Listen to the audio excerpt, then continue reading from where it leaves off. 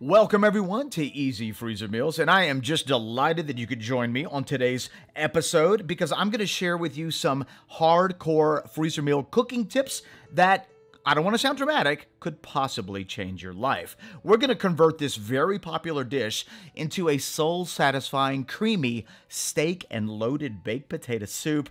Let me show you how we did it. So the first thing we're going to do is prepare our meat. This is going to take the longest, and we can have it cooking on the stove while we do everything else. I'm just going to be cutting up some sirloin steak into cubes. And as soon as I do that, on a blazing cast iron skillet with a little bit of oil, I don't want to overcrowd my pan, and I want to make sure that my steak is at room temperature. We're going to sear the meat, and what that's going to do is that's going to give us a whole nother level of flavor. We're going to generously season it with some salt and pepper, and then once we're done searing the meat, we're going to transfer that into a much larger pot so that we can allow it to braise, and that's what's going to give us that really delicious, tender, kind of melt-in-your-mouth steak experience for this steak and potato soup. I'm going to be cooking about 100 pounds of sirloin, but this same process can be achieved in a slow cooker, and all you do is once it's seared, put a little bit of chicken stock to cover your meat, bring it to a simmer, and then cover it. And this is going to sit for about 3 to 4 hours. Basically, when it's fall apart tender, it's ready. So let's get our bacon prepared, and all we're going to do is we're going to slice our bacon and fry it up until it's super crispy. This is going to render the most amount of fat. So once my bacon is crispy, I'm going to go ahead and separate the fat from the bacon and just set that to the side while we prepare the rest of our ingredients. Now, through this video, I want you to remember loaded baked potato.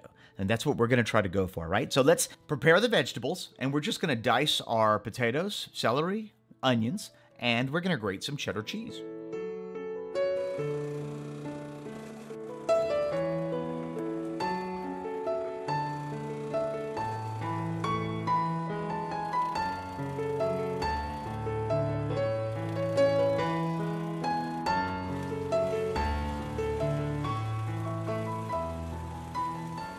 I just love that food processor. It's ridiculous. Okay, let me share with you the first hot tip when working with fresh cheese. Fresh cheese has a tendency to split, leaving you with a really grainy texture. We're going to be fixing that by adding something called sodium citrate. There's a link in the description box below. This is a salt from a citric acid, and all it does is it acts as an emulsifier, binding the proteins and the fats together, keeping them from splitting. And so, as you can see, I'm going to heat up my chicken stock. It's got sodium citrate in it, and we're going to begin to add our freshly grated cheddar cheese. This is incredible. I never get tired of seeing this, and I'm glad you're able to see it with me. As we heat this up, and it's about on a medium heat, I'm just going to continue to stir. And I know your brain is thinking of all the amazing ways you could use this particular ingredient, because it'll take any cheese you add it to that's fresh and turn it into the most velvety, creamy cheese sauce that you've ever seen. Look at that. Now we have a cheddar cheese sauce that will not split, will not be grainy, and is going to be perfect. Oops. It will be perfect in our loaded baked potato soup. So this is going to satisfy the cheese element for our baked potato. Didn't that look beautiful? Now that our cheese sauce is ready, let's set it to the side. We'll get back to that in a minute. Let's take all the bacon fat that was rendered and put it in a cooking pot. We're going to use that bacon fat to saute our onions, celery, and potatoes, and this is going to cook on about a medium to medium-high heat until the potatoes get tender. Once your potatoes are tender, you can go ahead and add your garlic, stir that well to combine, and then come back with your seasonings. We're using simple salt, pepper, and some dried thyme. And as soon as I got that mixed well, we're going to go ahead and lower the heat to medium, cover it, and let it cook for another 5 to 6 minutes. As soon as that's done cooking, your vegetables should be super tender. Go ahead and remove everything from that pot and put it into a bin or a large bowl, because now we're going to prepare the roux for our creamy steak and loaded baked potato soup. We're going to start by adding some unsalted melted butter to our pot, and then we're going to come back with some all-purpose flour. We're going to cook this as we whisk it for about 5 minutes. That's going to cook the flour taste out of your roux. Be sure to mix it often so it doesn't burn. And after 5 minutes, we're going to add some warmed milk to this roux. And the reason you want to warm it up, now this is a pro tip number 2, is because it's going to dramatically reduce your cooking time. As you add the warm milk to your roux, make sure that you stir it. This is going to incorporate everything really well, and you're going to notice that it's going to get really thick really quick, and that's a good thing. You may want to lower your heat to about a low as we prepare the next ingredient, and this next ingredient is the ingredient that could possibly change the way you cook freezer meals forever. Milk and cream-based soups or sauces always suffer a texture and quality loss when you freeze it and reheat it. This is the answer to fixing that. It's called xanthan gum. It's a binder that is just absolutely incredible. If you don't have some, check out the link in the description box below. Get you a little bag because a little goes a long way. How you use this is very specific, so let me show you how I use it. I've got some chicken stock in my blender. Currently it's on high, and we're gonna add that xanthan gum while it's mixing. You don't wanna try to add this and mix it with a whisk or a spoon or anything like that because it almost immediately coagulates. So you need something to really agitate it, and I find a blender is hands down the easiest way to do it. We're gonna blend that for just a couple seconds, not that long, maybe 5 or 10 seconds, and then we're gonna take the top off, and this is what our chicken stock should look like. It's gonna be thick, it's almost gonna be gelatinousy, and we're gonna add that to our roux and milk base. In all my experiments, I've found that using xanthan gum in conjunction with a flour-based roux will allow you to recreate that beautiful, silky, velvety cream soup experience without suffering any loss of quality when you reheat it. So once you have all that mixed up, go ahead and add whatever chicken stock you have remaining to your mix and begin to whisk that. You're gonna whisk that for a little bit, and trust me, it's gonna come together, and it's gonna come together beautifully. The entire time, your heat should be roughly about on a medium. Once everything's been whisked well and it looks like it's come together, go ahead and add your melted cheese. This is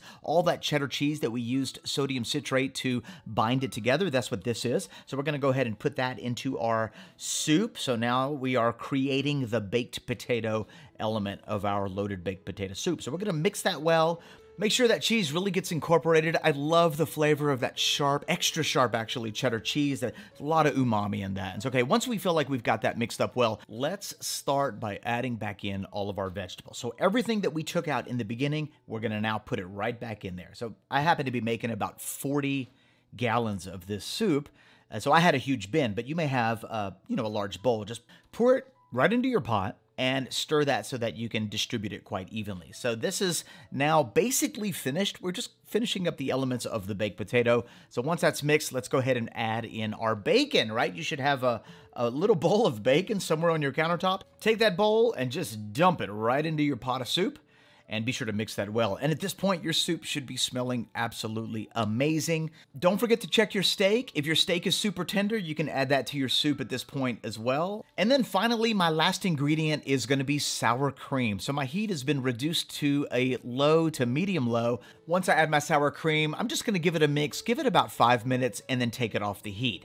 Let your soup cool, after you eat a whole bunch of it, of course, and then package it up in your freezer-friendly containers. Now, normally what we do for our freezer meal business is we'll portion out our steak first. We'll add the soup to it next, and then we'll vacuum seal it. If I happen to have more soup than steak, then I'll just make a creamy potato soup that will just be without any beef. And so there we go. I end up getting 2 freezer meals out of this one particular one if I don't have enough steak.